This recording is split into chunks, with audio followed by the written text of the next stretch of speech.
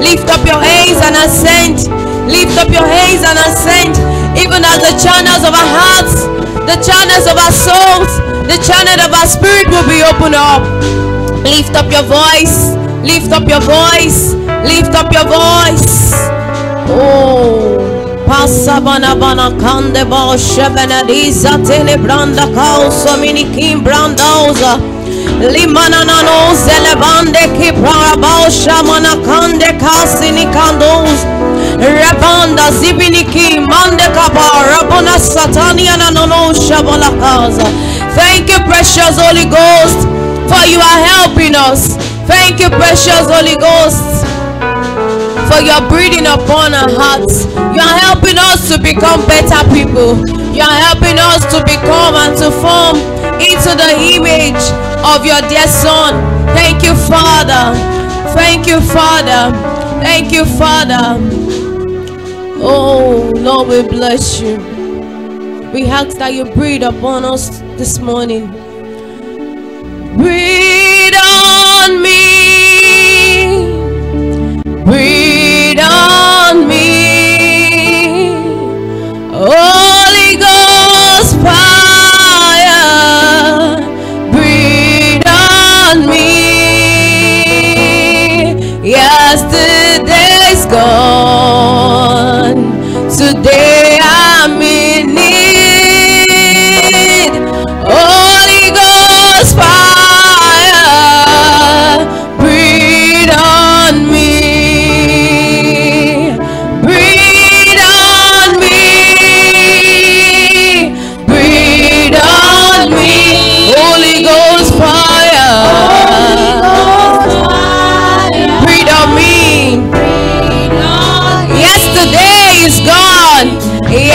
Yesterday's gone. Today I'm in need. I'm in need. Holy Ghost fire. Breathe upon me. Oh, breathe on me. Lord, breathe your fire upon our heart this morning. That we will see ourselves the way that you see us. Breathe on me. Yesterday is gone, oh God. Yesterday is gone. Today we are in need. I'm in need. Holy Ghost fire. Oh, breathe on me. Come breathe on me. Let your word pierce our hearts. Let your word transform our soul. That we would reflect the light of your word. That we would carry your image the way you want us to carry it. Lord, today we are in need. Breathe your fire upon us, oh God. Breathe your light upon us, oh God. Breathe on me. Ìmọ́lẹ̀ dé o, òkùnkùn paradà. Ìmọ́lẹ̀ dé o, òkùnkùn paradà. Ìmọ́lẹ̀ dé o, òkùnkùn paradà. Can you go ahead and speak forth light? Speak forth light. Speak forth light. Light upon your marriage. Light upon your home. Light upon your family. Light upon your heart. Light upon your soul. Light upon your understanding. Can you go forward and speak light, light, light, light? We decree light upon our heart. We decree light upon our soul. We decree light upon our home. We decree light upon our marriages. Oh, let there be light, let there be light, let there be light, let there be light, let there be light, let there be light, let there be light, let there be light, let there be light. We decree light. We call for light upon our children, light upon our wives, light upon our husbands, light upon the body of Christ. Let there be light upon the church. Thank you, Jesus.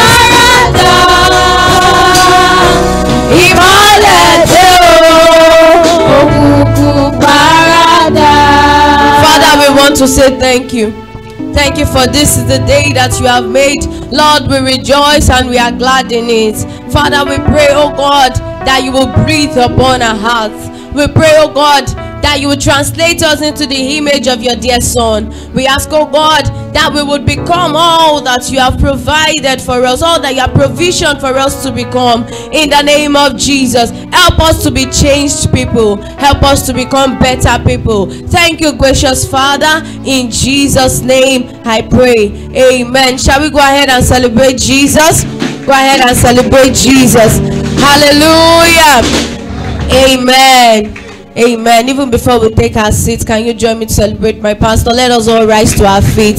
Let's all rise to our feet, please. Let's celebrate my pastor. Let's celebrate our pastor, the set man of the commission that the Lord is using for us. We pray that the Lord will embrace him in the name of Jesus, and the ministry will continually prosper in his hands in Jesus' name. Join me to celebrate the pastorate. Celebrate every member of the Marco team that has come forth in first and second service, and celebrate yourselves even as you take your seats in God's presence. Hallelujah. Praise God. Welcome the person to your left and to your right. Tell them welcome to church. Welcome to church. It's the best place to be. Hallelujah. On Thursday we started the teaching. Yes, it's Marco week, it's marriage week. We started the teaching on Thursday and we're made to understand that our marriage can be likened to a garden, and not just any garden, but the garden of treasure.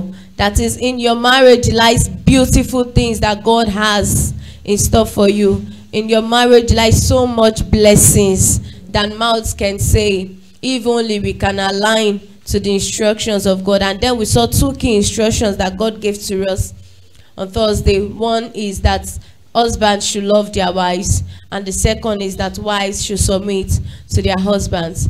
And then this morning in the first service, our speaker said to us that there are things we need to do to make our relationship work. And then she brought us to the understanding of the different types of love. And then the key thing that I took is that there is an order, there is a priority in order to have your relationship, your marriage work. And then when we're reading the scripture the other time, we're made to understand that our God is a God of order, and to everything there is an order. You know, last week Apostle started the teaching on order, and he told us that even in the church of God there is order. So even in your life there should be order.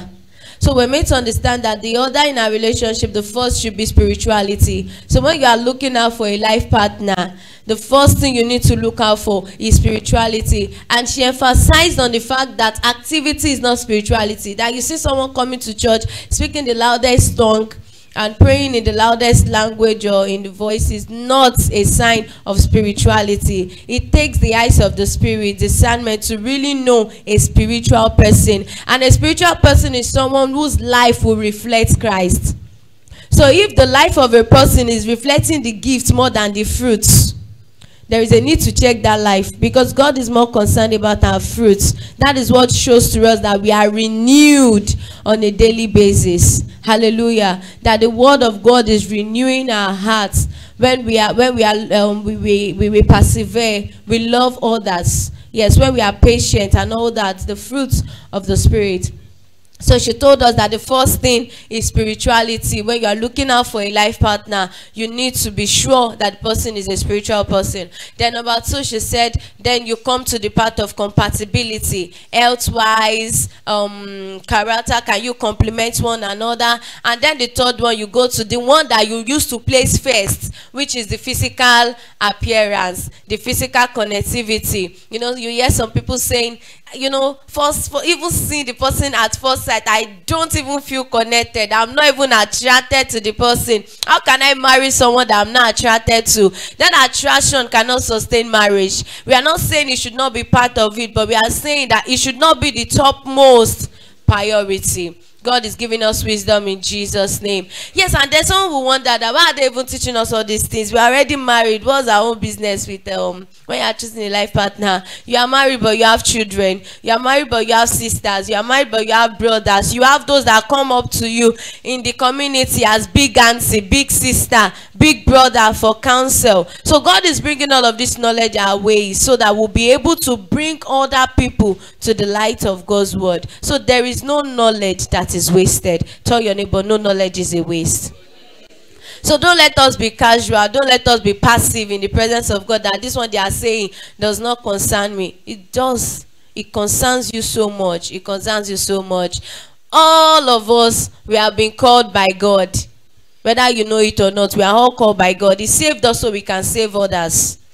So when teachings are going on, whether it's what you are going through now or whether it's what you have gone through in the past, so please always be active in the presence of God and ensure that your heart is blessed. And then coming to the second service, we looked at finance in marriage. Why am I taking this route? Why am I going back? It's for the sake of those that are just joining the service, so we can have an understanding of what we are doing. Yes, we've talked about finance in marriage, which is always most times the problem in homes. We have talked about that at length.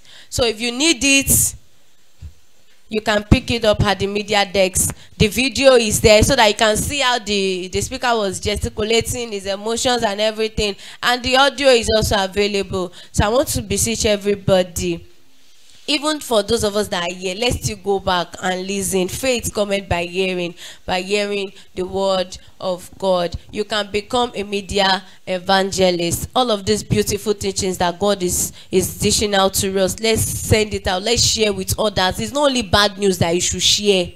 It's not only evil news that you should share. You are the first person to forward it on Facebook, on WhatsApp. They say you should close your door very well, oh. Shut your window. When you are walking, watch the floor, oh. They say your children should not open their mouths like this. How about teachings where God is teaching about our homes? How about teachings where God is teaching us about revival? How many times do we share them? Don't be a sharer of bad news.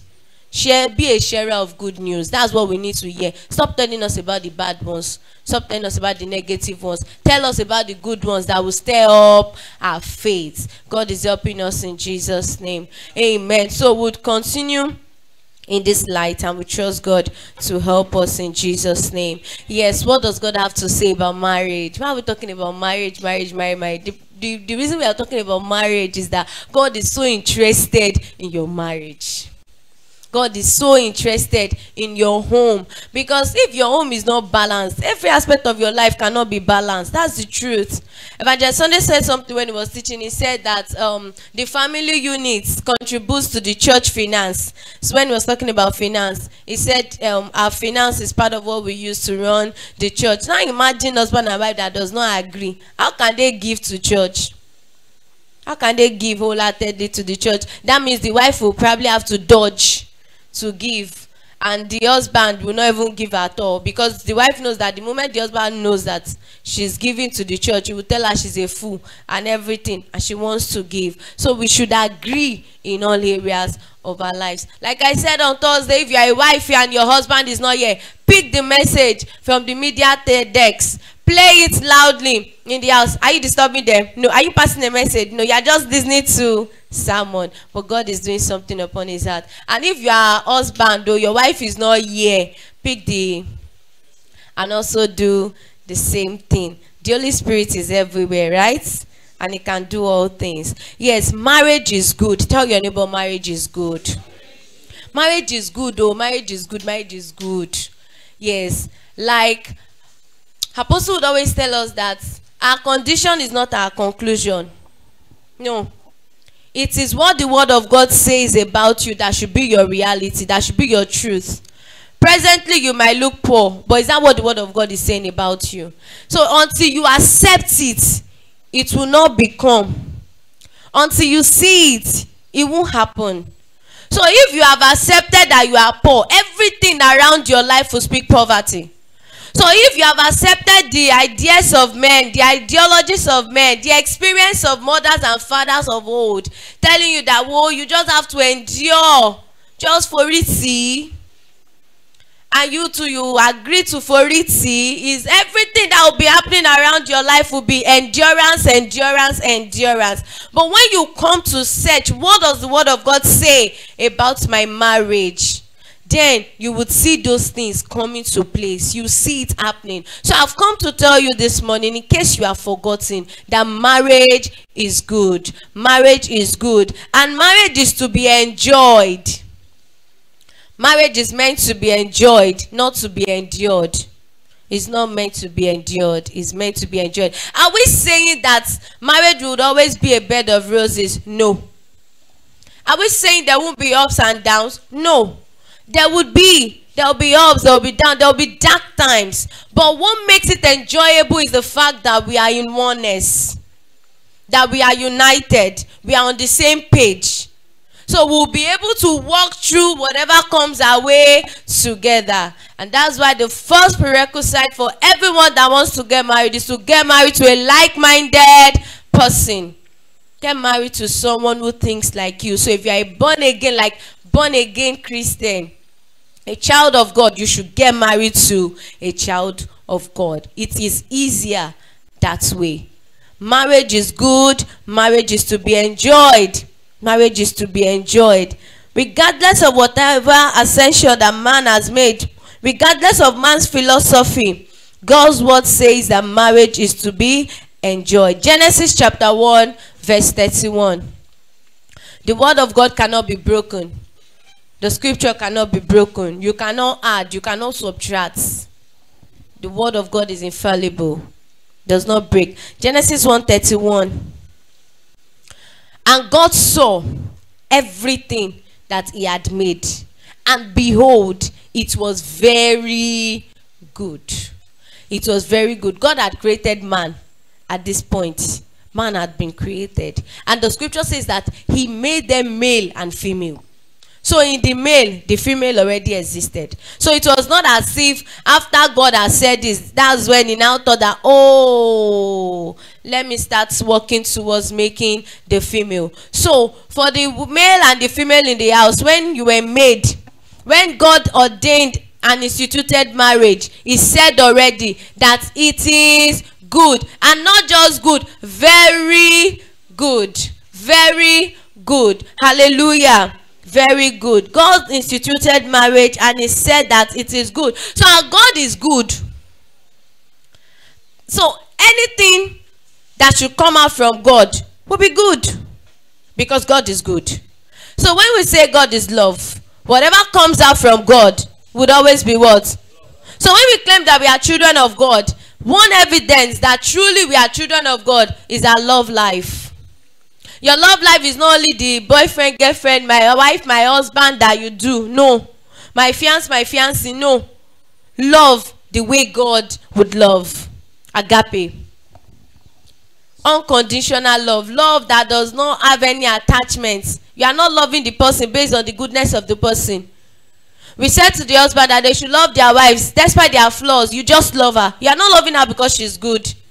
You are not loving her because she's the best. You are loving her because that is the commandment. And because you have the nature of God in you. So God is good, and everything that would proceed out of God would definitely be good. So if it is God choosing your partner for you, then your partner is good.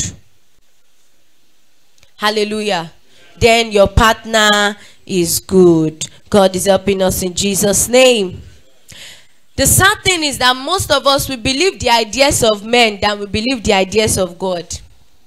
And that's why I said be a sharer of good news. Stop sharing bad news. Stop sharing bad experiences. That was how my auntie, she did everything. She sacrificed all that she had for the man. At the end of the day, the man left out. A man that will cheat, we cheat. And then we also will believe that, well, there's nothing you want to do. A man that will cheat, we cheat. Whose philosophy is that? Where have you read? Where have you read? So, we need to check all those knowledge we used to have, all those things, all those experiences we think that we have garnered. What is the source? Is it God or man? Amen. Many people believe the ideas of men more than the word of God. And it is a spiritual law that what you believe affects what you experience. What you believe affects what you experience. It shall be unto you according to your faith.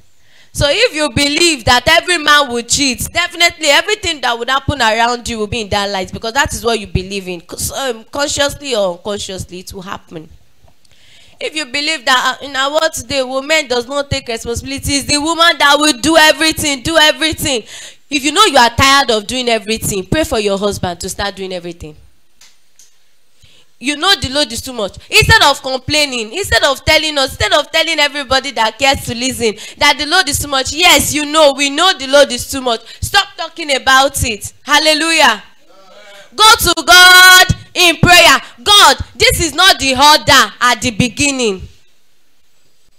We were made to understand that our husbands are the head and they should be the sole provider. And then we complement and support them. So you should go to God in the place of prayer. God, my husband is meant to be providing for the family. I'm only supporter to support him. That has not been happening. Lord, change the narrative. Whether he has it and he's not giving you, you just go to God in prayer. Prayer works. Tell your neighbor, prayer works. Pray about everything.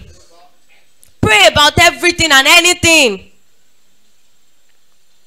Amen. Pastor Mrs. Oluwagunna that was with us last week, she shared a story. She said that she prays about anything, and when she was teaching, she kept emphasizing on praise and prayer, that it works. She said there was a time in her life when she needed friends.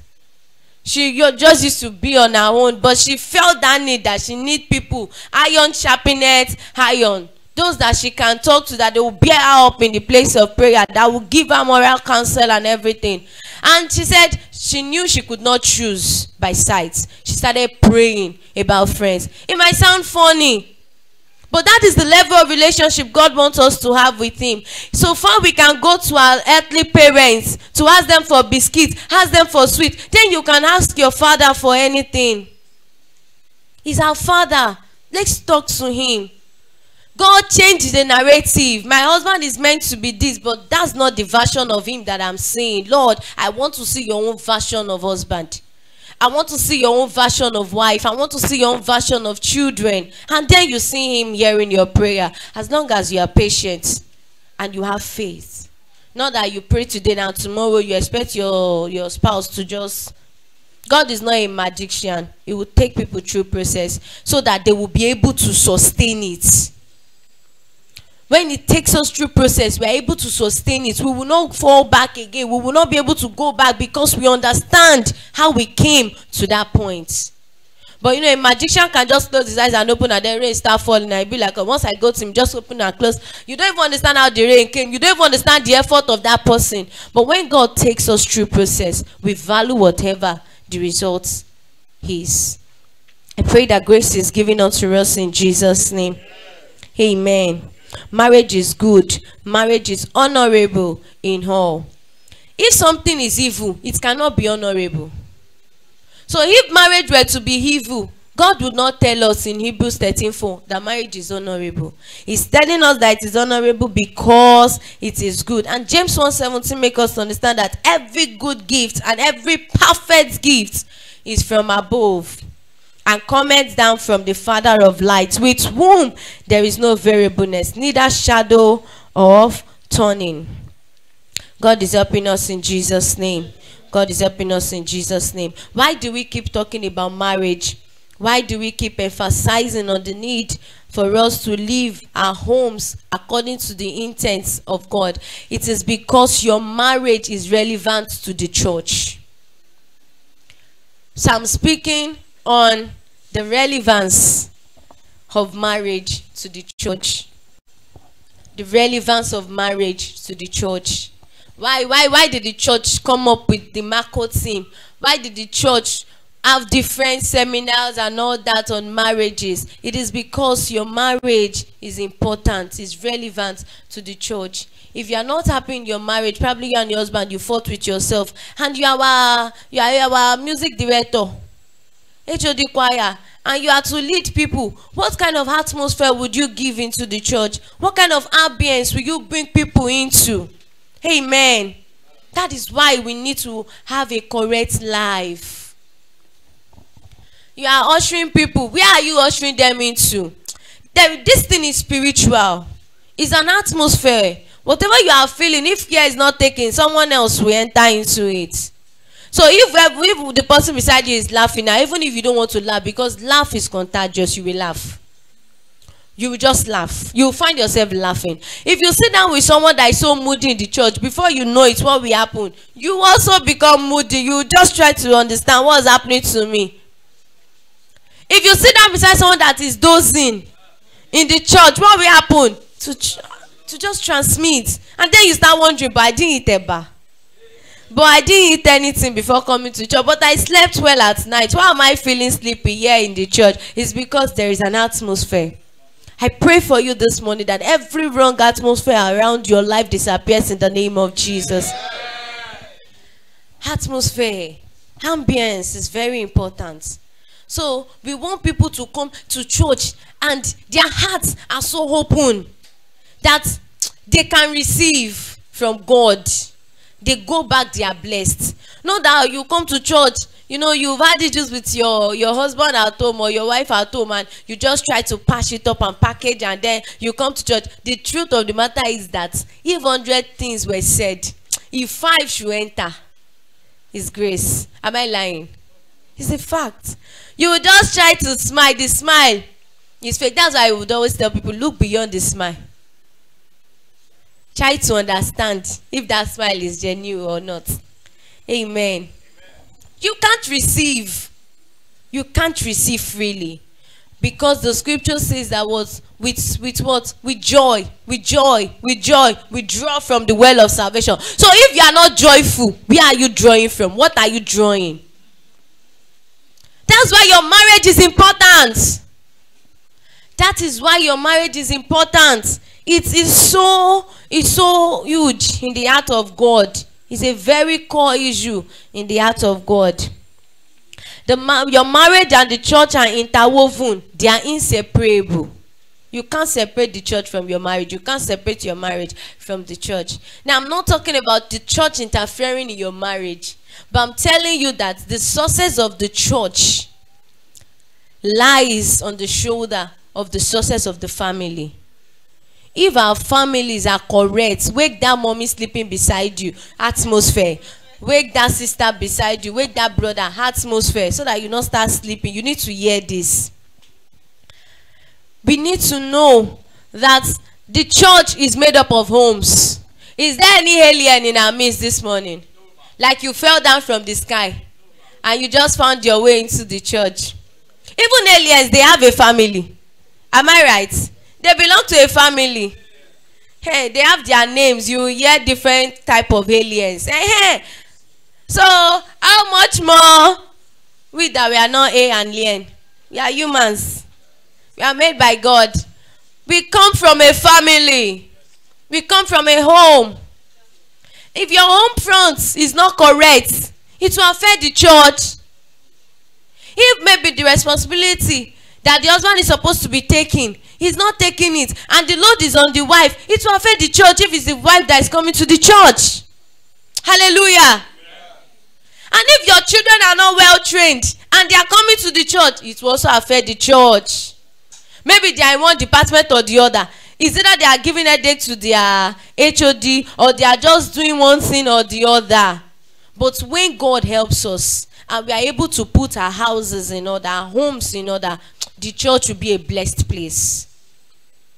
It will be a place where we achieve more results. When our homes are correct, the wife will say, I'm going to church. The husband will not say, why? You don't know more than church. The wife will be able to contribute. The husband will be able to contribute. The children will contribute. We are going for evangelism. Even if all the members of the family cannot be there, there is a representative. I speak to one. You speak to another. Another speaks to another. From that, what's happening to the work of God? It's moving. But imagine out of 5 families, only 2 families are fully in. We can't move fast. So your home needs to be correct in order for the church to move. Tell your neighbor, my home shall be correct. I will advance the kingdom of God. Amen. Marriage is the bedrock of the church. Marriage is the bedrock of the church. Because marriage and the church are inseparable, the state of one automatically affects the other.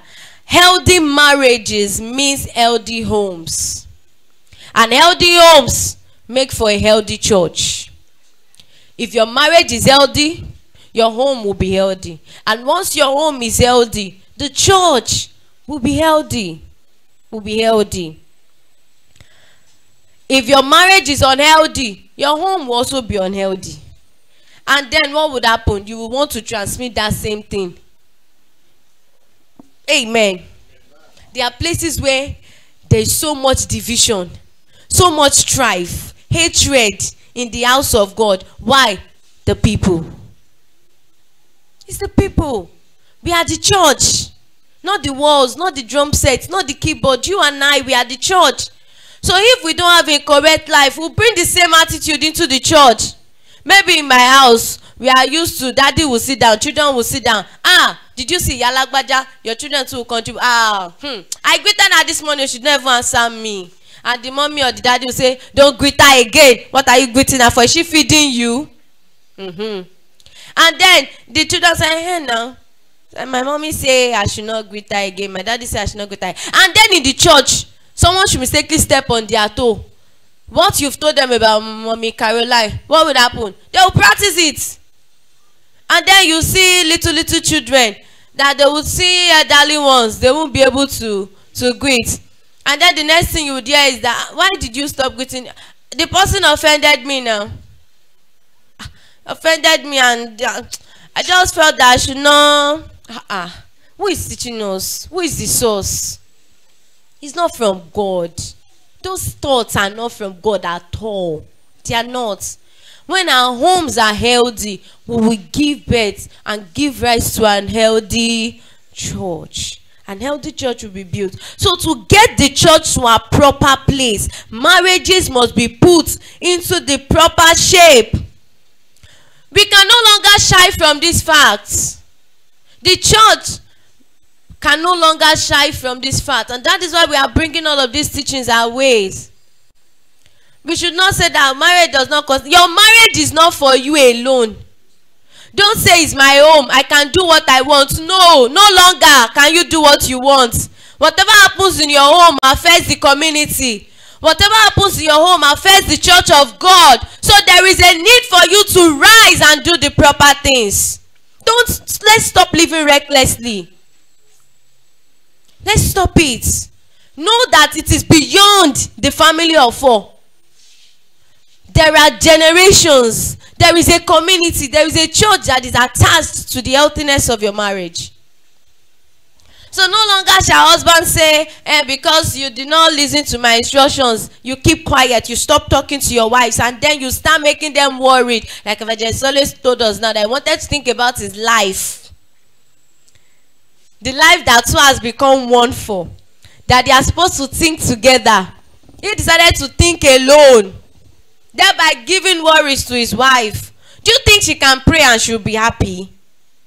Do you think she can approach the presence of God with a very free heart?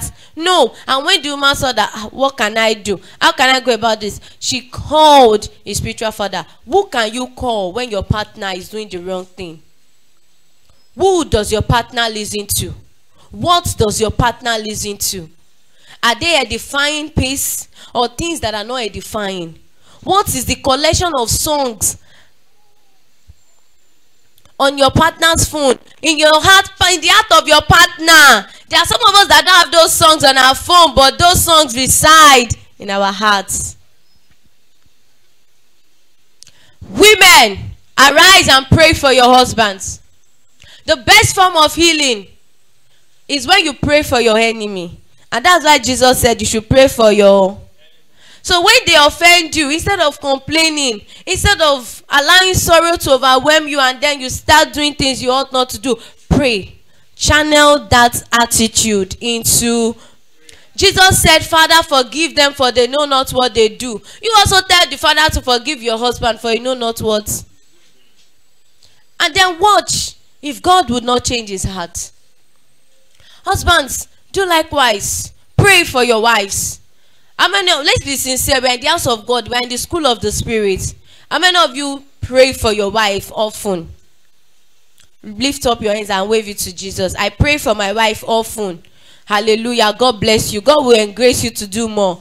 How many of you wives pray for your husband? Not just when you come to church and we are leading prayer for your husbands. On your own, you pray for your husband. Wave your hands to Jesus. Amen. May the Lord help you in Jesus' name. Married and unmarried, pray for your spouse. Create the home that you want. Create the marriage you want. It's in your hands. Don't just sit down and be doing, I'm not attracted to him, Jare. You are not attracted to this one. You are not attracted to that one. You are not. What kind of attraction are you looking for? What are you doing about it? Are you just waiting? You just want to see him physically. He's tall, dark, and handsome, and then you know that yes, it's the one for me. What about the content in his life? Is it correct? Is the thought that can handsome reflecting the real person behind the statue and the everything? God is helping us in Jesus' name. Amen. Amen. The church should not underestimate the importance of marriage, because Christ is coming for a church without spots or wrinkle. Ephesians chapter 5 verse 27. God is coming for a church, and the church is you. How beautiful it will be. You know, this might sound funny, but it's inspired so much in my heart. Was it yesterday on Dove TV? They were doing Bible stories. So they used the cartoon characters to demonstrate the Bible story. So the cartoon was on the birth of Jesus Christ. The whole story of Mary and Joseph. That's what the cartoon was about. So they were using cartoon characters to show it. And then it got to the point where, and it was so real, because among the cartoon characters, there were 3. There was one that actually didn't believe that God will make provision for the Savior. And there were some that believed also. And that was telling others that, but it's God that said Mary will be pregnant. Look at, they said everybody should go to their hometown.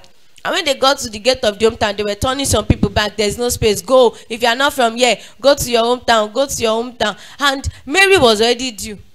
And that was like, they won't allow us to pass. So I want to see if that God will come true. That God came true. They went to different inns. And there's someone that needs to stay. No room, no room, no room. And the person was saying again that, but you said, is this God? How come he didn't make provision for any room? And then someone offered them a manger. And the character was like, how can you give birth to the Savior in a manger? Savior of the world. You know, these are the things people are saying about your homes and your convictions. That they are saying about you. You said God told you to marry him. You said your home is clinical. Look at, can any good thing come out from your Nazareth? Now it is now left to you to either allow what they said to become a reality, or to allow the opposite to happen. And then going further, the most beautiful part of it was when the angels came to announce to the shepherds, and then they started singing, and you know, so beautiful. And it just registered in my heart that heaven is indeed beautiful. I was seeing it in a cartoon form, and then I just tried to see beyond the cartoon, like how heaven would look like, you know, the voices, the melody, everything. And I just picked up my phone. I just wrote on my status that heaven is beautiful. Indeed, it is beautiful. It is. So you can make your home beautiful. That's the point. Heaven is beautiful. So God is coming for a church without wrinkle, without blemish, without spots. You know, a lot of us, especially females, we are always conscious of our appearance. And then we find ourselves asking people, do I look dark? Am I looking lighter or fairer? Any in grammar, whatever you want to use, you get my point. Look at, sports. I don't even know. What will I use? And we can spend so much trying to look for the solution. Our face should be so spotless, ageless, no pimples, and everything. We spend so much to just get that. Now, let's now imagine how much Christ had to pay because he wants you and I, he wants our homes to be without spots and without wrinkles, without blemish. Now let's ask ourselves as we are seated, are we allowing the sacrifice of Jesus to be worth it? The price that Jesus paid on that cross, is your family appreciating that price? Are you praying together? Are you dwelling in unity? Are you dwelling in oneness of purpose? Or are you a stumbling block to your spouse? Your spouse is trying to ascend and you are descending. There is no oneness. Your spouse is trying to pray, listen to God's word, and then you on Sunday and during the time you come to church, you ascend. And the moment you are at home, in the midst of other companies, you descend. And then you are expecting that you should move with speed. Can two work together except they agree? So let's look at our lives. Maybe the reason we don't have speed is because we are not yet in oneness in our homes. Maybe we should have moved faster and farther than we are today, if only we can live in oneness. Christ is coming for a church without spots, a church without blemish, a church without wrinkles. If the church must grow to maturity before Christ comes, then marriages must be strengthened. How strong the church is will be affected by how strong our homes are. So the strength of the church will be affected by the strength of your marriage. Lift up your right hand and say, Lord, I receive grace to build a strong home. Amen. When our homes are strong, then the church will be strong. Why is our marriage relevant to the church? Another thing we need to understand. The first one I said, marriage is the bedrock of the church. Another is that humanity was dethroned. Humanity was dethroned. Through the home, the devil dethroned humanity. Do we agree? The story of Adam and Eve. That was the picture of the home. That was a picture of the home. And then what happened? The devil came because there was no... Hallelujah. Hallelujah. See, don't just tell someone, don't do this. Let them understand why they should not do it. Ensure you are on the same page. The reason why we find our children going back to do the same thing you corrected them. Our children are not good, so. They are not. They are not. It's our approach. The reason they keep going back to that same thing you asked them not to do is because you are only... How will I put this now? They feel that you are making it mandatory. They don't understand the process, the why. Oh, you don't touch that thing. Why shouldn't that child touch it? You are telling your wife, don't touch that money. What is the money meant for? Amen. So that she will not feel as if you have the money and you don't want to give her. Okay, you are not able to buy certain things at a time. Why? Don't just feel that your wife should assume. You just assume that your wife will know. Which is supposed to understand I don't have money. How will she know? Is she seeing your heart? She's not. You have to talk. Tell your neighbor, talk. Talk. Let her know your weight. We have talked about finance. Let her know how much you weigh. Not that you have. You're not saying, the moment I let her know that I have, now that's when she'll start bringing plenty bills. And I'll start paying. There's a place of balance. Women learn wisdom too. And then you start doing, I'll just tell her I don't have jare. And then you want to buy something huge. Maybe that's why you are saving your money. Because you know that thing will be useful. Maybe you want to buy a car now. And because you don't like the way your wife is stressing. You don't like it in your heart. You are thinking about it in your heart. But the person you are thinking for does not know. How do you expect to be on the same page?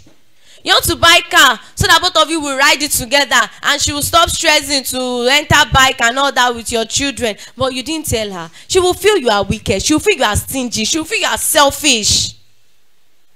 And then you start creating bala for yourself when you could have just talked about it. Let her know, okay, for now, these are the things that I'm doing. Amen. Please, let us talk. Please, when you have, talk.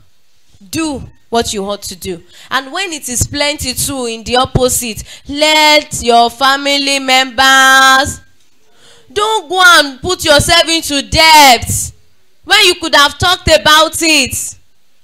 Don't put yourself into debt. I don't want them to know that. And you start borrowing from here, borrowing from there, and then you are in so much mess. You can't sleep at night. You are so heavy-hearted. You are not happy at home. You are not cheerful at home. And then your wife starts wondering, did I offend this man? Women are emotional beings. So they are always looking for 101 reasons out of something that is very minute. So even if you are going to let them know, please, daddies, let us know. Thank you. God bless you in Jesus' name. Let us know to avoid a whole lot of issues and assumptions. Talk about it. Talk about it. The serpent beguiled Eve through his subtlety. Therefore, the Lord sent him forth from the Garden of Eden. That's Genesis 3 verse 23, the story of the fall of man and everything. When things fell apart in the home, man was driven out of the garden. You know, we said something that marriage in the original intent of God was meant to be like a garden of treasures. So what happened that we are seeing all of these things we are seeing at play was because man fell and was driven out of that garden. So in order to enjoy the treasures of that garden, there is a need for man to arise and come back in. So until we are grafted in again, by the blood, by the word, by the Spirit of God, we would not enjoy the treasures. We won't. So there is a need for us to be grafted in again. Man was dethroned. So for man to be re-enthroned, to enjoy those benefits, the home must be what God has ordained it to be. Amen. Your home must be patterned after God and the word of God. So if there will be restoration to humanity, it has to come through the home. It has to come through the home, where we raise our children not to be touts, where we raise our children not to go to school and be cultists. We give unto them the right values. We teach them the right things. We are not too busy. We are not chasing after shadows, leaving the real one behind, and then in the future it becomes a problem unto us. Let's stop chasing shadows. Chase the real substance. And the real substance is what the word of God has instructed you to do. Number 3 reason, and then we draw the curtain there, why the church is relevant, why marriage is relevant to the church, is that effectual prayer requires the home being in order. 1 Peter chapter 3 verse 7. Effectual prayer. Effectual prayer. After the institution of marriage, the Bible made us to understand in Genesis that what God will come in the cool of the evening. He will come to fellowship with man. God is interested. God wants to fellowship with you. 1 Peter 3 verse 7. Likewise, ye husbands, dwell with them according to knowledge, as being heirs together of the grace of life, that your prayers be not. Amen.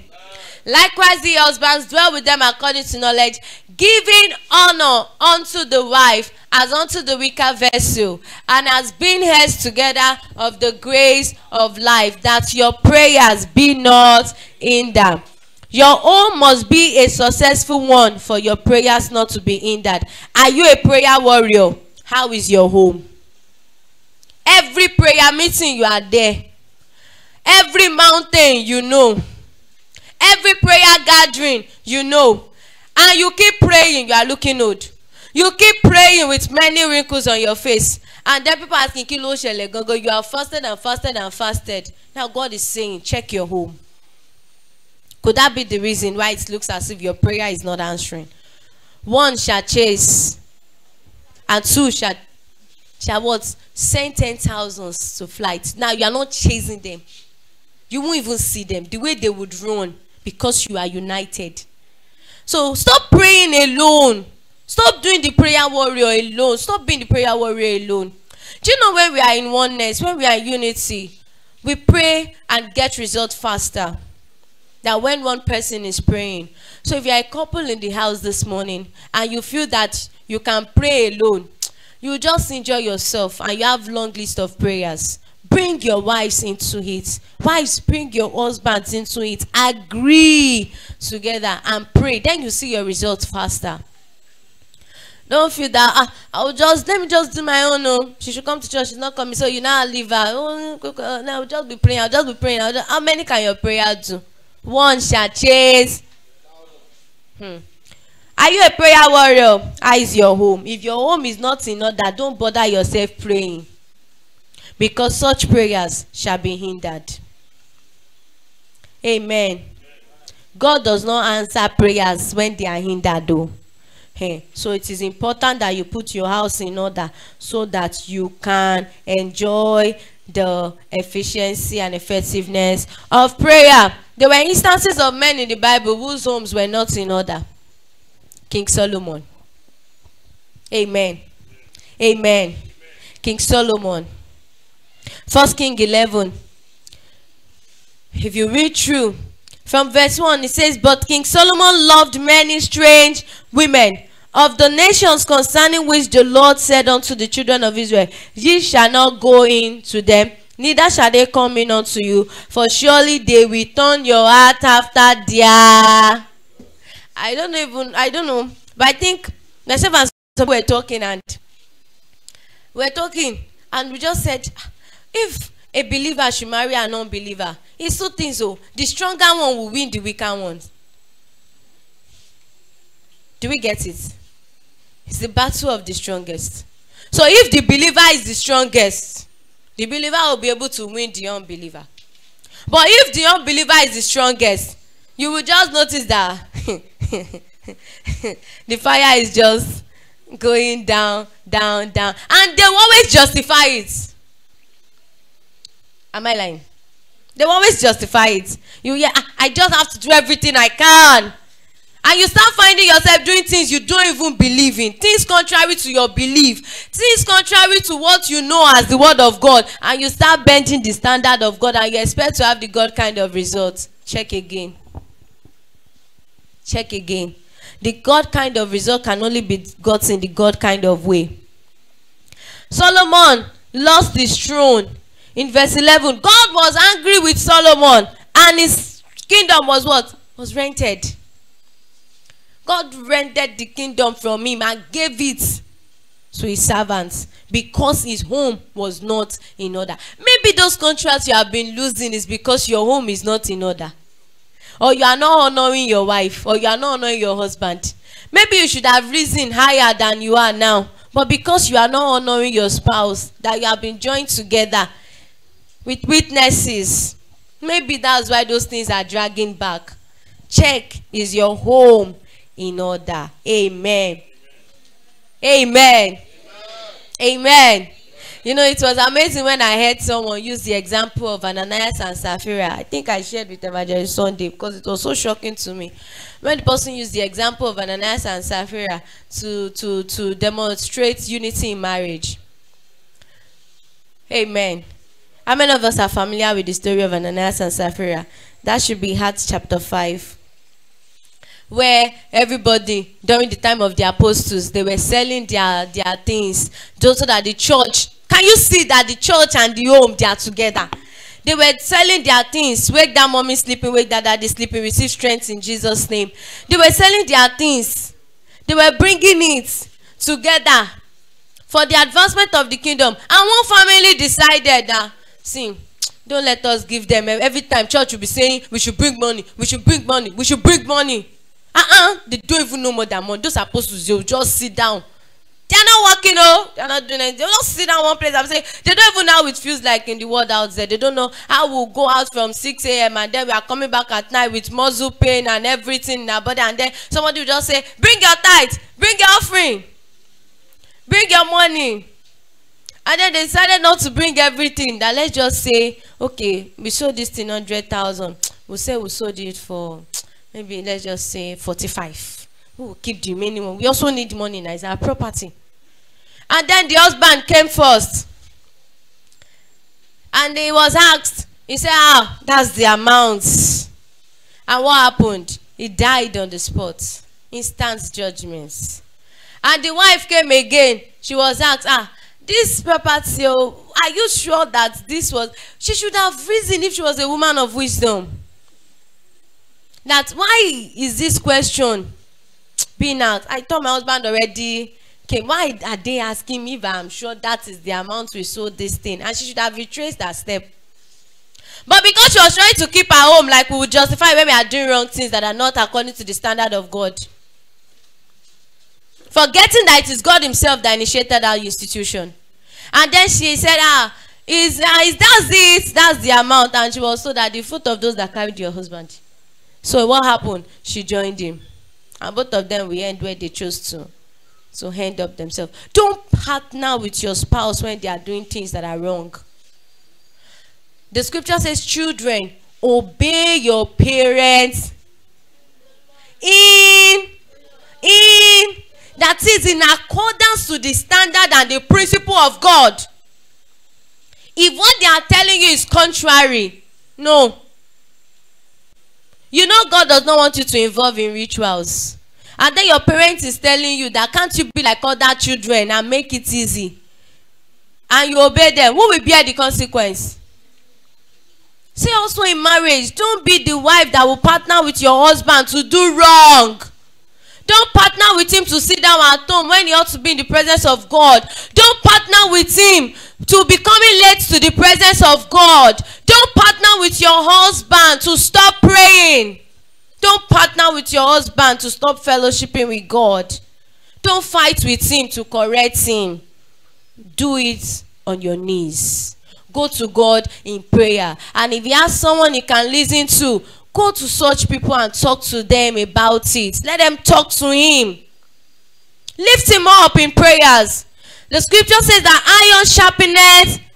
If one is weak, the other should be strong enough. Not that both of you should be weak at the same time.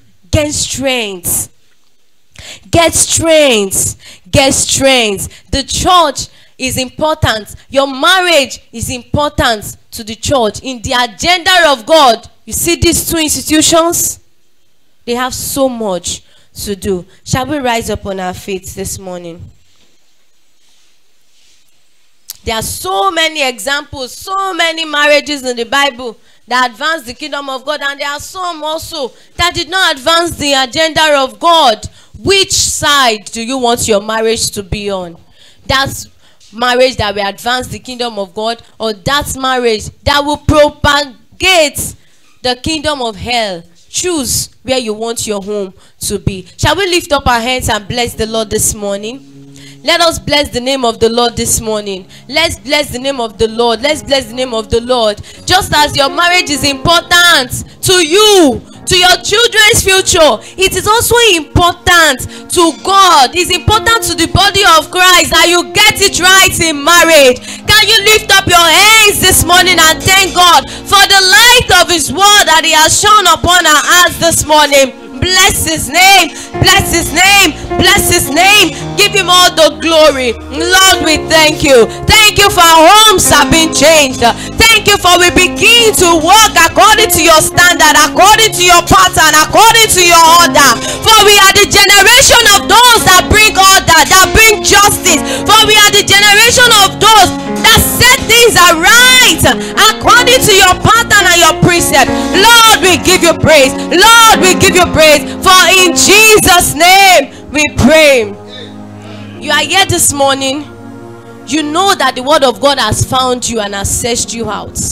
You know that your home is not according to the way God will have it be. Can you go ahead and talk to God this morning? Lord, bring my home, bring my marriage in accordance, in order, in the pattern of your kingdom. Can you go ahead and speak to the Lord? That mercy will correct every wrong. That mercy will correct and will bring to right everything that you have done wrongly.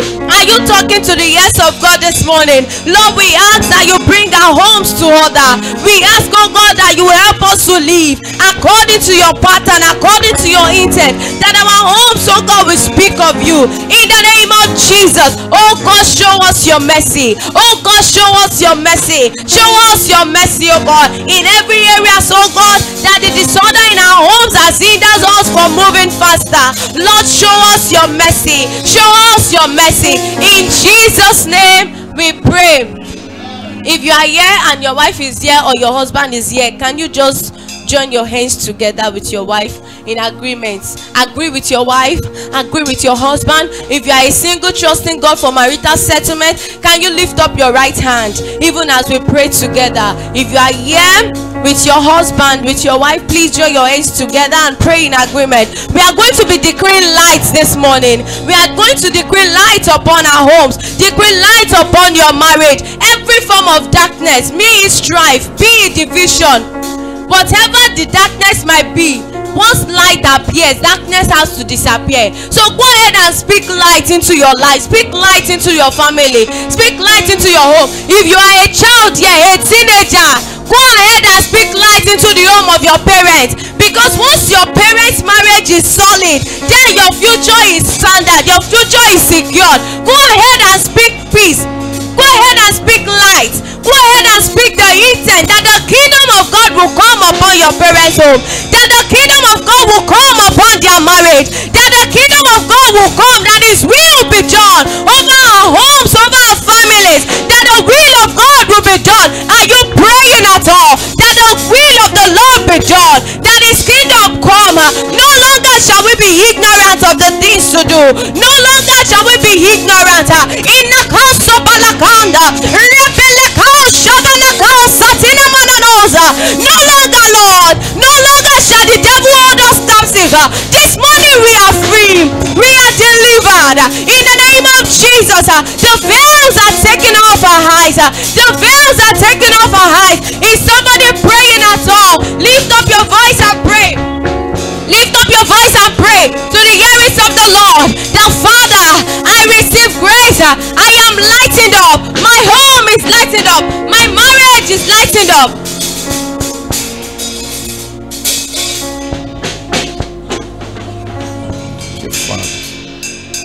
In Jesus' mighty name we have prayed. In Jesus' mighty name we have prayed. May the Lord answer our prayers in Jesus' name. In 30 seconds, can you just stretch forth your hand to Mama and say, Father, every virtue that has gone out of your daughter, we ask that you replenish in the name of Jesus. Open your mouth and pray. Father, we ask this morning for your daughter, every virtue that has gone out of her, you replenish in the name of Jesus. We pray for the family in the name of Jesus. It will be that which you have ordained for a time such as this in the name of Jesus.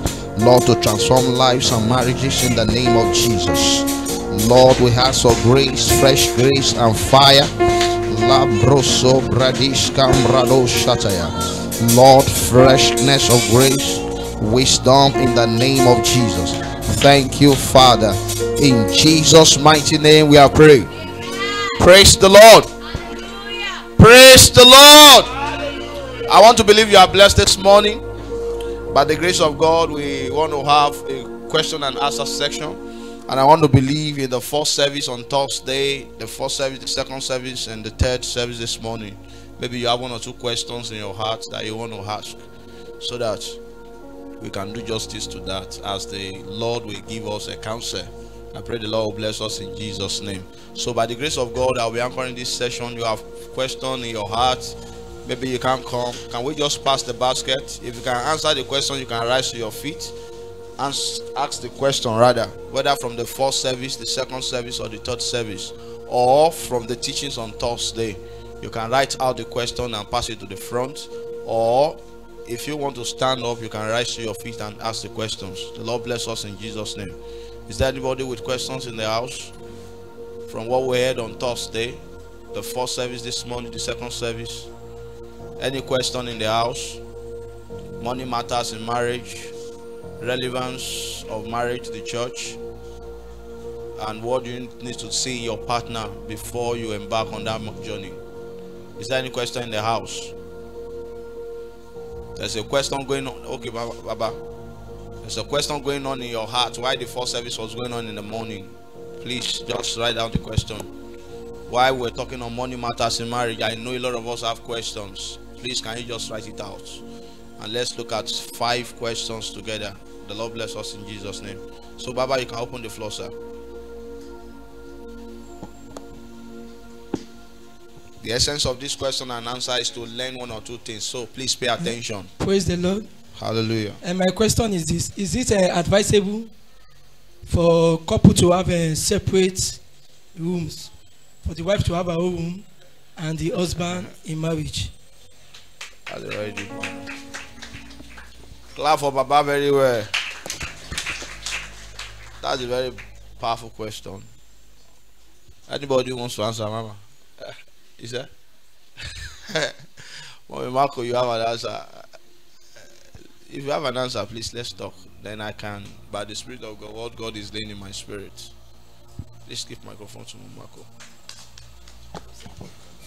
I hope you get the question right. Yes, sir. Is it good for the husband and the wife to keep a separate room in marriage? Praise the Lord. Hallelujah. For me, no, and then as a Christian, the Bible says what God has joined together, let no man put us under. There's nothing that should put us under, that should separate us. So as a Christian, you have to live in one room, on same bed. If you there's no way the misunderstanding will not come. But if you are in one room, it is easy for you to settle it without calling the third party. So I advise not, even if you have 4-bedroom flats, we should maintain one room. Praise the Lord. Hallelujah. Praise the Lord. Any other contribution? Any other one? Praise the Lord. Like what mommy have said, there are two ways to it. You understand? In marriage, you can have your separate room as a man, as a woman. But by the grace of God, you can also keep a room. The essence of this, why I'm saying this, is this: as a man or as a woman, maybe you have sometimes you want to do, maybe you want to study, you want to read, especially for those in career. But I heard a story recently. A man died recently. That was about 2 weeks or 3 weeks ago. So I think the man died around 5 something, maybe 5:40 something a.m. Because why do we know that? We knew because they said he put a cord through to the wife, though in the same house.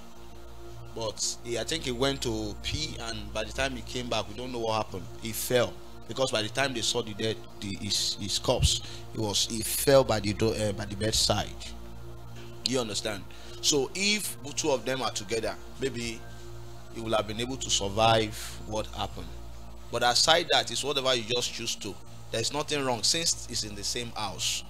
And separation does not mean that two of us are fighting. Are you getting me? So I pray the Lord will help us in Jesus' name. It's all about your discretion if you want it. But like mommy have said, it's a point, it's a part of it. So that when there is quarrel, two of you cannot sleep, on the same bed. It is easy for you to actually resolve your differences. Are we together? I do visit Open Heaven very well to pray. Open Heaven in the camp, which happens to be our Father in the Lord First House on Redemption Camp. And if you are being taken through the tour in the house, you have a daddy's room. You understand? You have mommy's room, and even in daddy's room, you have prayer room. That is a small court. That is the prayer room. But they both have their separate rooms. You understand? You understand? Are we together? So it all depends. But I'll just suggest my own opinion. You understand? It is good to stay together. You understand? But if I want to spend time alone, then I can go to other room. Maybe for study, then you come back to your room. The Lord will help us in Jesus' name. Any other question? Baba, has that answered? Have we answered your questions? Any other question? We know we have a lot of questions on money matters. Please ask your questions. Praise God. Hallelujah. Hallelujah. Amen. All right, by the grace of God, I want to first of all appreciate all our speakers from the first service, even down from on Thursday down to the day. God bless you mightily, sir, in the name of Jesus. Amen. All right, my question is this. Though it's not like a question, but I would still like the Marco to throw more light on it. I was flipping through my social media page recently. I saw a video of a minister of God. So they now ask him a question like, how do we bring balance? Most times men tend to be very busy. There are some men that have ministry. So the man I have a ministry, I have a wife, I have obligation to people, I have obligation to the body of Christ. I have everything like this. So I want it to be expressed that how should that particular person bring balance to it? There are some men that they might not have ministry, but they have careers. like, okay, let's say for example, a man like Dangote, for example, we have other men like Microsoft, or those big men that at a particular time they tend to rise in whatsoever aspect of area of life that they are. They have obligations to their business, they have obligations to everything. So how do they bring balance? The same thing with a man and also with a woman. So how should they bring in balance to this thing? Praise the Lord. I want to believe we understand what he's trying to ask. Anybody who wants to attempt the question? Mommy Marco, please can you? Can you help us, man? Mommy, do you hear me?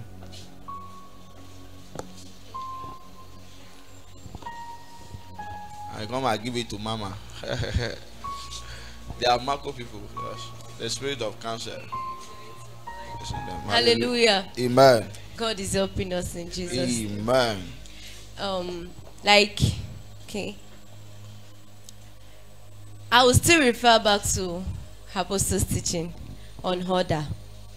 There is an order, and our God is a God of order. So whatever event is happening around our lives should be according to the order. And what's the order? Family first.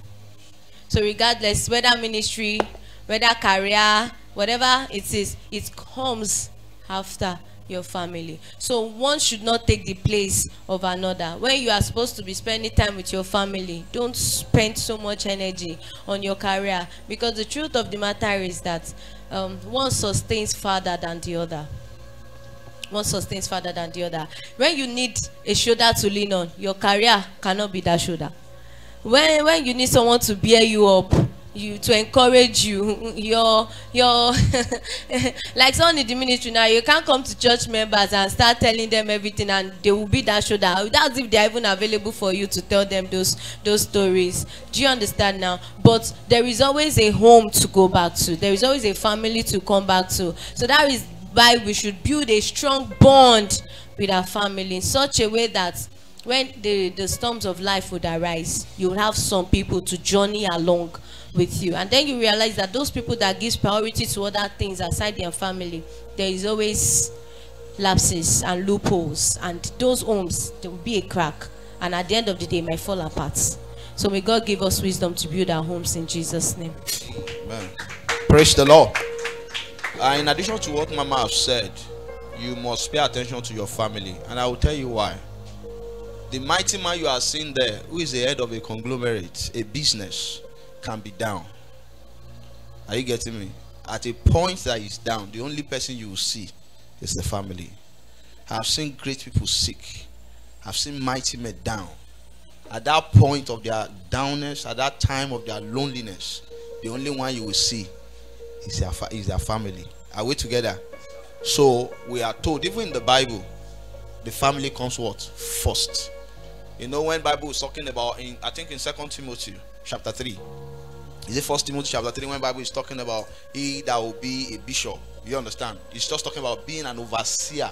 So the first in the Bible mentioned first, he will be a husband of one wife, and the one that rules over his family. So meaning that in every endeavor you find yourself, what comes first is your family. Are you getting me? Your staff in your place of work, they don't love you. Whether as a director, they don't love you. They are only there to work for you, take their salary, and they even gossip you behind, and they take their money and they go.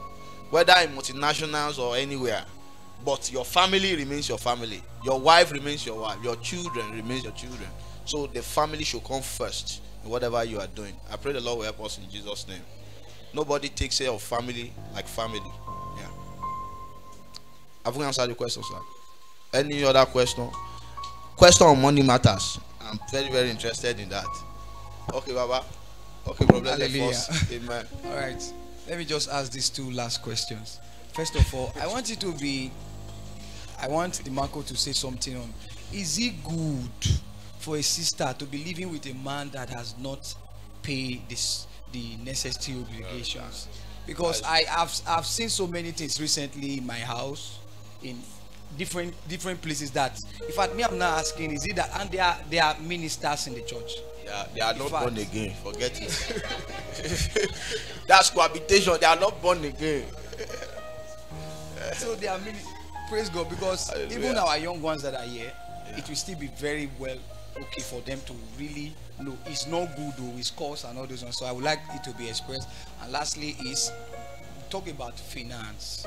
Finance. I want to ask, I've seen a situation whereby a wife was telling the husband that you are going to build my house for me, and they already have a house. So me, I don't understand that building. Is it build? You want them to be okay? Possibly. Why? You say my family. I want my family to probably stay in my own property and all those ones. So the husband will say, okay, no, there's no need for me to build a house for you. At least this one that we have is okay. But they are forgetting that at early time in marriage, you have already told your wife that there is no place for people to come and stay with us. Those. So how should they go about that in order not to bring conflict? Praise the Lord. I think on the first question I will answer, Mama. You help me on the second one. Although on the first one, that one is out. You understand? There is no point. Yeah, it's a child of God. How will you be? How will you be staying with a sister that you are not married to? See, let me even tell you. Even as a married man, you understand? Keeping maybe a housemaid that are female or stuff, it takes grace and discipline. Not to talk of somebody you are now living with that you are not married. When you are born again, the Holy Spirit is there to correct you. But no Holy Spirit will not tell you to go and stay with that sister. Where your body is not a stone. Also, you understand? You will commit again and again. As a matter of fact, he's an unbeliever. We saw it when we were in university in those days. We saw them living together. You understand what I'm saying? They are married even before they are married. You understand? They are married even before they are what? They are married. Okay, they are finished the syllabus. Wow. So we call it cohabitation. It's not allowed. Are we together? It's not allowed. Well, don't forget when we were talking about types of courtship then, we talk about carry over courtship that you must not continue. You were not born again when you met the sister and you were doing all those side how do you call it, the side wall, all those side wall plays and all of stuff. But when you are now born again, you should disengage in that relationship, except you have now prayed that God now said okay, you can go on. We call it carry over relationship. You should not continue with that. The Lord will help us in Jesus' name. On the second one, maybe before I hand over to Mama, the second question is that how we are living in a house before and it's our own. You are now asking me to build your own for you. Did you want to leave the one we are living in and want to go and stay alone? That's a question you should ask. That's number one. Number two, if they have the resources, if the reason why the wife is asking, they have the money and the husband promise, okay, let me build a house for you. It could be for commercial purpose. That money will be coming to the wife as a source of income. There's nothing wrong in that. They have the resources, but not the one that they are still struggling and you are locking the other that you must build me my own house. You understand? That's just waste of time. Mama, do you have any conclusion? Hallelujah. Amen. Okay. Then I think another factor to it why I feel a woman can demand for such a thing. It could be because of our present age of in-laws and their interference in marriage.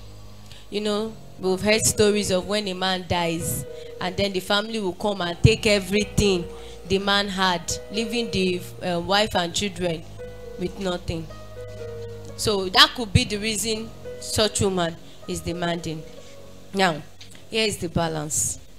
The Bible says that therefore shall a man leave his father and his mother and cleave unto his wife. So when you are leaving and you are cleaving to your wife or to your husband, it means that no mother, no father, no brother, no sister. And then there is a need to keep emphasizing on that. Let them understand that your home comprises of you, your wife, and your children. And whatever you own belongs to your wife and your children. Hallelujah. Amen. Don't give them that entitlement mentality that after all is our brother, after all is our son, after all is our uncle, so we can do whatever we. Remember that your wife also is a daughter of somebody. and yet she left everything to cleave unto you. So the best gift you can do is to ensure that the place of your wife and your children is well understood by your family members. Don't allow them have so much access to your house that they will start dictating how things should go. So let in-laws, for future in-laws, know your place. Amen. Yes, know your place. Receive wisdom to know your place, so that you don't meddle too much in the affairs of husband and wife. Yes, for those that are educated, exposed, you have your lawyer, you have your will written down. Write your will down, and don't punish your wife or your spouse that everything you have been doing to me, you store it up and you keep waiting that it is after my will is being read you now apportion nothing to that person. That's wickedness. That's not fair, because all the years of that woman, whether she was bad or she was good, she lived it with you. So try to appreciate that. Have a good heart. God says you love unconditionally. So love unconditionally. God is helping us in Jesus' name. Man, Mama, thanks so much for that contribution, man. Papa, your question will be answered, right? Okay, Papa. Money matters in marriage. Praise the Lord. Hallelujah. I have 2 questions. Okay, sir. The first question, money matters. Now, I want to hear that one. Okay. How do we balance this? If we have maybe a husband that is a waster. For example, this woman, she's hardworking and she has been getting money. So maybe gives my money twice on different occasions. Okay, let's build our house. Take this money, let's go and get land and build our house. The man squandered the money. The second time again, the woman gave the man money to get bus. That okay, let us get a bus, transportation business, that money will be coming in. The man squandered the money. My question is this now. Now this woman now decided to save money secretly, and she got a land and built a house. Now, and I came to demand that I built a house, so I did not tell you because I know I should tell you. You start to bring the money, and in 2 occasions you've squandered the money. So the question is that should the man pack to that house? Now the woman did not tell the man why she was building the house. Now after she finished building the house, she now told the man, and the man said, "Over my dead body, how will you build a house and you did not tell me? And you want me to pack into that house?" Now the question is, should the man pack to that house, or the one is at fault? That is it. Now my second question is this. There's a couple, you understand, and this lady is working in a company, and the protocol of that company is that the first 3 years you join them, you will not be pregnant. You understand? We don't allow that for the first 3 years. And this husband is okay. Now that we have gotten married, let's have our children on time. And this lady did not tell the man. She went ahead and be using pills to prevent pregnancy. First year, second, these people be going from 1 month to another, prayer and all that. And this lady knows that she has been using pills to prevent, you understand, the pregnancy. She didn't tell the husband. So about maybe after 4 years or 5 years, after the company protocol, you understand, but the lady couldn't get pregnant again. And she now opened up to the husband, maybe after 5 or 6 years. So this thing now, the man now say, so you are the one that have been doing this, and I will be taking you from one place to another, medical this thing report monthly to year. Now she now called family meeting, like the man called family meeting. That okay, now that this woman has done this, I'm going to take a second wife. Now the family is asking, okay, should the man take a second wife? Because the woman could not get pregnant again according to medical reports, and even some pastors even say, even God, unless your message has even elapsed. But now the man is intending to take a second wife. You, as a friend or a family member, do you advise the man to take a second wife because he needs children? Do you understand the 2 questions? Please, the first question, please give it to Daddy Jacobs. I think he has something to say. The first question, Daddy, please come up, sir. Praise Master Jesus. Hallelujah. I want to attend to the first question.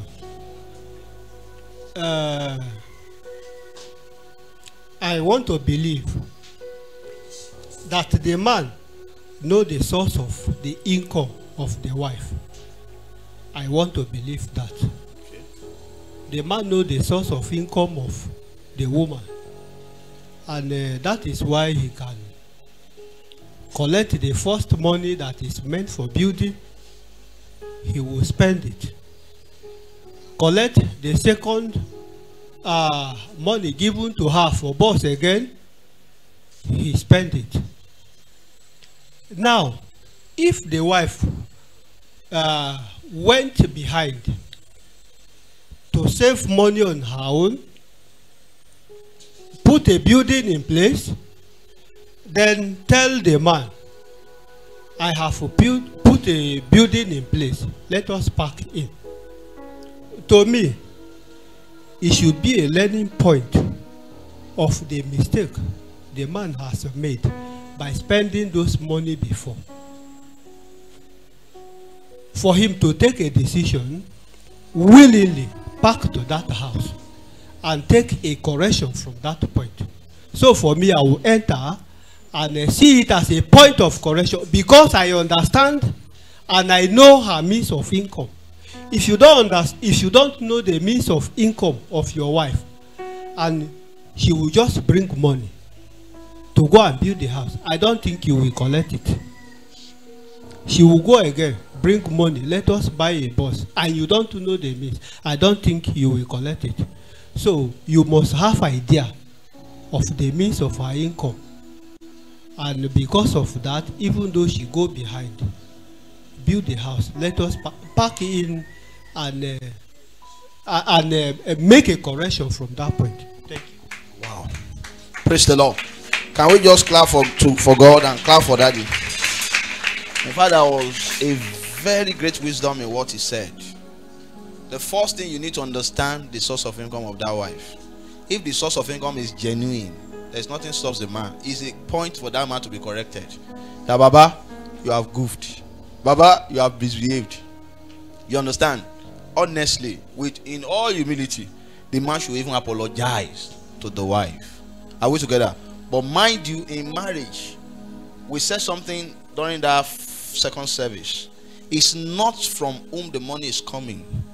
It is the need of the family. If the need of that family at that point is shelter, you need a home, and somebody in the family has the money. Are we together? There is nothing wrong in building a house. Are we together? It's not from whom the money is coming, but the need that they have at the point in time. So don't stop the man from moving in. Are we together?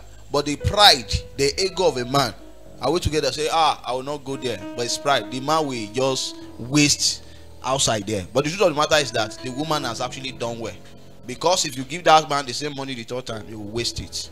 But since he has a genuine source of income, the decision of that woman is right. But why she's taking that decision too, he can carry along. Are we together? Murder the children, so that we have witnesses. Why am I doing this thing? Are we together? I pray the Lord will help us in Jesus' name. Daddy, there is so great wisdom in what you have said this morning. I'm very happy. We have learned one or two things from you. The Lord bless you, sir. Any other question? What's the second question? Please give it to Pastor Isaiah. Okay, it's question that you are. I thought she wanted to answer the second question. Baba, please answer the second question. Do we remember the second question? Praise God. Hallelujah. Concerning the second question, I want to quickly mention something. He said the wife didn't tell the husband, and then she went ahead using contraceptive and all that, which affected her womb at the long run. The first question is, what kind of couple are they? You know, we have been mentioning something. Do something the way God will have you do it. And that's what God is correcting, the narrative. So, what kind of Christians are they? Are they truly believers? A child of God, who the Holy Spirit is directing the affairs of his or her life, would not do that. Yes, ma'am. And another thing is that we would always say, talk about everything in courtship. Don't hide anything. Okay, it's your career. Talk about it. Agree. If your spouse does not agree on something, then forfeit it. Forfeit it. except it's a need like we've seen in the first question and you just have to do it. But things that matters to life and heritage, no, it should not be done. So that's the first thing. What kind of couple are they? Who is the pillar and the anchor of their marriage? That is who they should go to for solution. If they are moving by the world standard, then the world standard will give them their solution. But if they are moving by the God standard, they go the God way.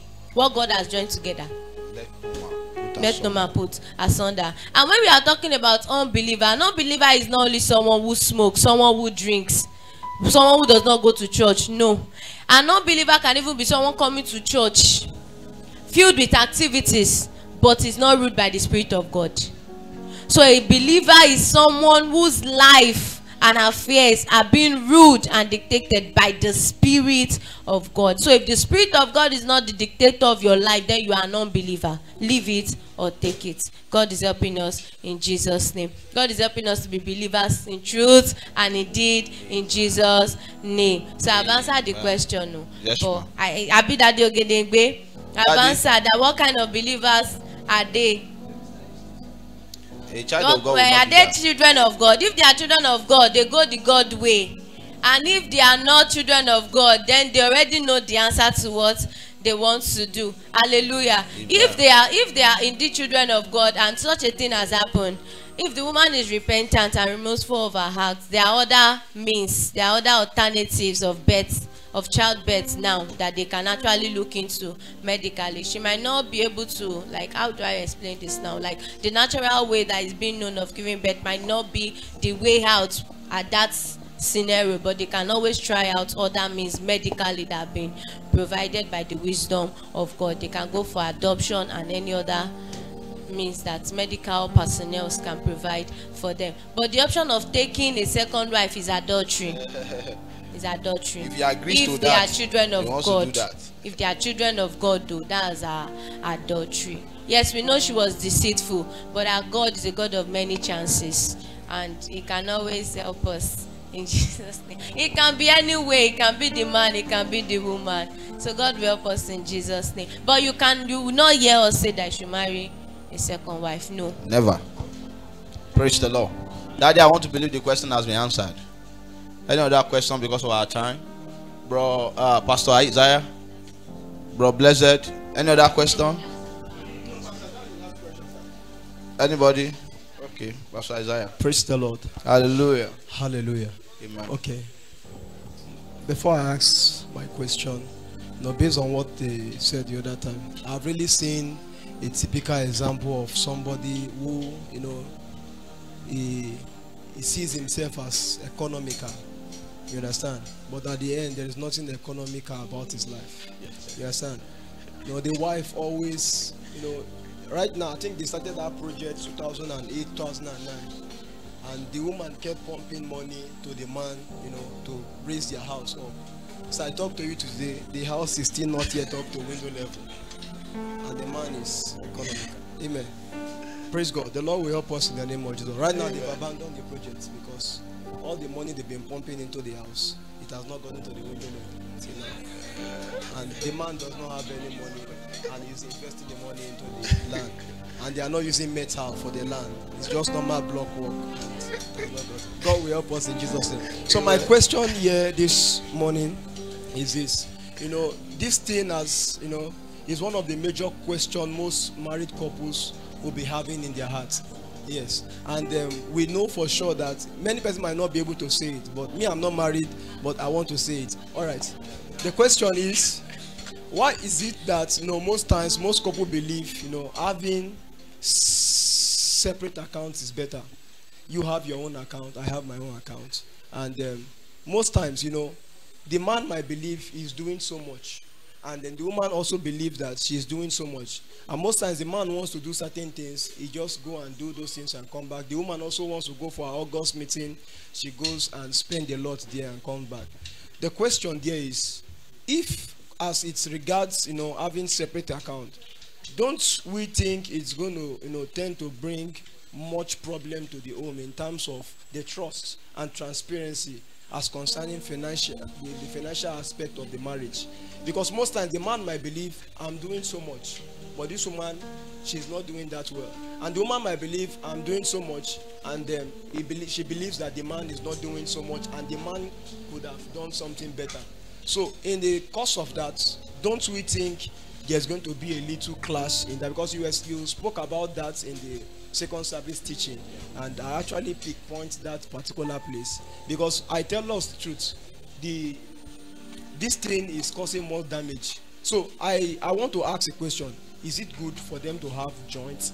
Is joint okay? I believe everybody have their own discretion, but do we think separate accounts might not also tend to cause problem later in the future? Praise the Lord. Because of our time, let me quickly attend to that question. I remember I said it, and I remember we're told the reasons for the benefit of joint accounts. But again, having said that, there's also a place that where we said it is not a must that they should operate joint accounts. It's just two people in a ship. They need to understand themselves. It's a place of understanding and openness. Are we together? There is no point for me having money hiding it from my wife, and there is no point for her hiding money from me. So it depends on the two people in that ship or in that marriage. I can keep a separate account. She can keep a separate account, irrespective of what is coming in for her, irrespective of what is coming in for me. But when there is a need in the family, we can both come together and solve that issue. Are we together? But if we choose to have a joint account, the essence of joint accounts is that it says it encourages openness. Are we together? And it again is a way to control the lavish spending of either of the partners, so that there is no point where we'll be able to pick money from the account without my knowing, and I will not be able to spend money from the account without your knowing. So the essence of that joint account is that one person is a lavish spender, then we can always come in agreement, locate our need. Once we have located our need, once we notice a need, then we can both agree and pick money from the joint account and solve the issue. Are we together? That's one of the major reasons why they operate joint accounts. But if they can't operate joint account, they can both operate their separate account. But when there's a need in the family, they both bring together. Are we together? And do whatever they want to do. It's not a function of who is earning more and who is earning less. It's a matter of understanding, and it's a matter of what God has said. Wife, submit to your husband. Husband, love your wife. There is no way I will. It's a way of proving to my wife that I love her. It's a way of service and some of the things you do.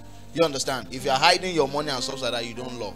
And again, if you are keeping your money away, you are not what? You are not submissive. So it's a choice, and I pray the Lord will help us in Jesus' name. Have I answered the question? Have I answered the question? Mommy, you have? Okay, Stashola. Okay. We still have question. What's the time, please? At 12. Please, can you spare us 5 minutes, please? Stashola, ask your question. Are you asking a question? I'm not asking question. I just want to get whether the narrative is right from what he said. Because I know while growing up, like in my family, how it operates was that my dad does not concern whatever my mom is bringing in. They are both working. My mom is a salary earner. My dad gets contracts, he gets, things done and all that. My dad has never asked my mom, how much do you earn in a month? Do you understand? Like, I don't care about your pay slip. But my mom knows when they need to do things in the house. If the man has money or he doesn't have money. And she knows that when time comes around, let us put things in place. Yes, they have a mutual account whereby, this is for the family, this is what is. So I think the narrative is, the man in the first place should not put the focus on whatever is coming in for the wife. The man should put a focus on what responsibility has to be done in the house. That's just it. Man, you have heard that. And it's the same thing, yeah. Any other question?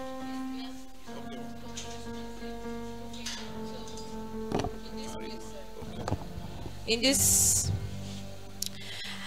One of the questions here: what should happen to a home whereby the wife is earning more money than the husband, but men are superior in nature, and whose money should we be spending? I think this question has been answered severally. Even in the teaching, it was answered that if you are earning more than your husband, don't see it as my money. In marriage, it is our money. Don't see it as whose money are we spending. What's the need that needs to be met? That's what Stashola has explained. That's what Evangelist Sunday has explained. Submit yourself, be humble. It's not about the money, it's the perspective and the mindset, the mentality you enter into marriage with that matters. God is helping us in Jesus' name.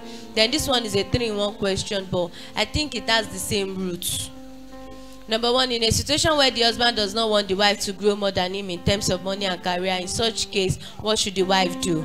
1. Number 2, a pastor or a man of God, like the husband is seen as maybe a man of God, is outside is friendly, loving, caring, but in the home is a terror, very unfriendly to the wife and children, no love. In such situation, what should the wife do? Number 3, what advice should be given to a woman or wife who support the husband in all areas, but the husband does not appreciate effort? I think all of these things has their root cause in one thing: communication. That's the root cause. There is no effective communication in that marriage. See, I don't know how best to explain this, but I think there was a point where we said something that stop seeing the fault and the excesses of your spouse. See their goodness. Some husbands, they are not the type that are chitty chatty, that they want to talk all the time, but they have their own goodness. They have their own aspects where they can make up for those parts. Don't try to make your partner who you want them to be. Understand your spouse for who they are. Understand, and then look for a way where you both will create a balance. So for this instance where you said that the husband does not want the wife to grow in terms of money and career, are you really sure he does not want you to grow? Or it is just your own mindset that is making it look like he does not want you to grow? What are the circumstances? I'm trying to create a balance, because we are not seeing the person and we are not in the situation. So it's either you are not getting it right because there is no communication, or the man has to work on his mentality. There is no big deal if one of you, a wife can earn more than the husband. Husband can earn more than the wife. The most important thing is, what do they believe? What is their mindset? What is their mentality? How do they view life? And these are things that should be talked about in courtship. These are things that should be handled during courtship. Your husband is friendly outside, he's loving outside, but when he comes to the house, he's not loving. What is wrong? What is happening? Why is he loving to people outside and he's not loving to you? Is there something you are doing that is not right? Talk about it. Communicate. Is there a way you see him? Maybe if you should laugh too much, you say, see the way you take the laugh safe. See how you just open my just the laugh. Maybe when he's among his friends, he's free to fart anyhow the way he wants. But when he comes to the house, you start complaining. I see how everywhere is just smelly. See how I just fart. He would want to be conservative around you. And then you are complaining that he's not loving. He's not friendly. He's double-faced. Why is he double-faced? He married you, right? He chose you as his wife. So why are those things existing? Is that the way it has always been when you were in courtship? If no, then check what is wrong and put your home in order according to the standard of God. Stop looking at other homes. Stop comparing your partner, your neighbor's partner, your sister's husband, your brother's wife, your relatives' people might be the way they are. They might be good, they might be friendly to an extreme, but your husband is not like that, yet he's a good person. See the goodness in your spouse and enjoy it, and let's stop seeing the fault. The more we see the fault, the more we have problems, but the more we see the goodness, the lesser the issues we'll be having in our marriages. And we have said it also, and do things on your knees. Pray to God about everything. The heart of a king and a chief is in the heart of the Lord. He turns this where he wants. So go to God and pray about that habit, that attitude that you don't want. You support your husband, he's not supporting you, he's not appreciating you. Keep doing good.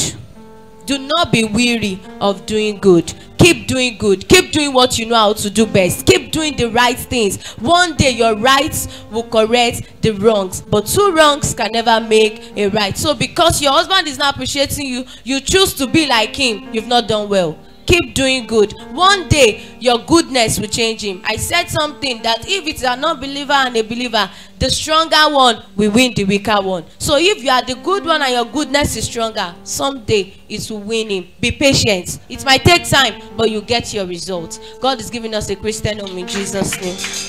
Amen. Shall we rise to our feet? Mama, thank you for that answer. Shall we just lift up our hands and begin to appreciate God for what He has done this morning? Appreciating, say, Father, we thank you. Thank you for teaching us your word again this morning. Thank you for visiting our homes. Father, we give you all the glory. We give you praise. Thank you because our family is being visited this morning. Thank you for what you have done. We give you all the glory. Thank you, Jesus. In Jesus' name we have prayed. Praise the Lord. Praise the Lord. We want to put to our notice on Monday we are having child dedication. Praise the Lord. And the person, Pastor Willens Wakoro, that's the place. But the time will be communicated with us. Pastor Willens, that's the Chronos. But the time will be communicated with us. That the Willens, that the Chronos. They want to see your face. Let the camera. Praise the Lord. That the boys is that if you want, is that the boys now. Praise the Lord. So unto who it may concern all the teenager men of Issachar, maid women, please wait and see your coordinator. As we do so, the Lord bless us in Jesus' precious name we pray. Praise the Lord. We have come to the end of the third service. All the workers, please wait. All the workers, please wait. If you know you are a worker by the grace of God, please wait. So let's share the grace. The grace of our Lord Jesus Christ, the sweet fellowship of the Holy Spirit, be with us now and forevermore. Amen. Surely God's goodness and mercy shall follow us all the days of our life, and we shall dwell in the house of the Lord forever and ever. Amen. Thank you. Workers, let's meet now.